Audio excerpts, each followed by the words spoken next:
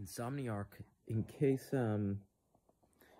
you should consider, or I would at least give it at least check it out instead of pulling the trigger on building a rebounder.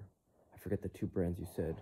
I would check out an SKLZ Star Solo Kick Trainer, and it's more. I think it's more fun than a rebounder, because once you have that rebounder built, that thing is a heavy tool, right? You can't bring that. It's hard to bring that to practice. You can't bring that on international flights. You can't bring it on domestic flights without, that thing is unwieldy. With the Star Kick Trainer by SKLZ, you can cram months of training into days, weeks, because it's hyper portable. You could throw it in your backpack, going to school. You could use it with your son. So for all those reasons, it probably weighs less than a pound, if that, a couple ounces. And in 10 minutes of walking around the block, if you get 60 touches in 60 seconds, that means in 15 minutes you get close to 1,200 touches. So, in a soccer game, you're not going to get, you barely get 200 touches in a soccer game, right? So those touches are precious.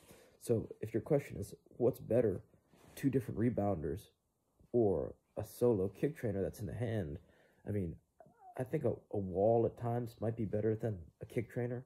And, there's some ways that rebounders can be effective. But I think in terms of hyper portability, the cheapness and effectiveness, it's getting a perfect pass played to your feet every time.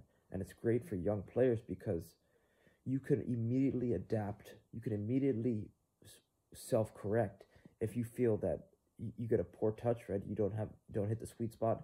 Literally half a second later, you can adjust to where now you're feeling what great contact feels like. So for all those reasons, I really think using a kick trainer is more effective than using rebounders, at least for beginners. But there's this balanced timing, rhythm, and coordination aspect. There's a reason why, Wesley Sneijder talks about using kick trainers growing up. AC Milan, Ajax, and Sevilla all encourage their youth players to use them. So this is not a new idea.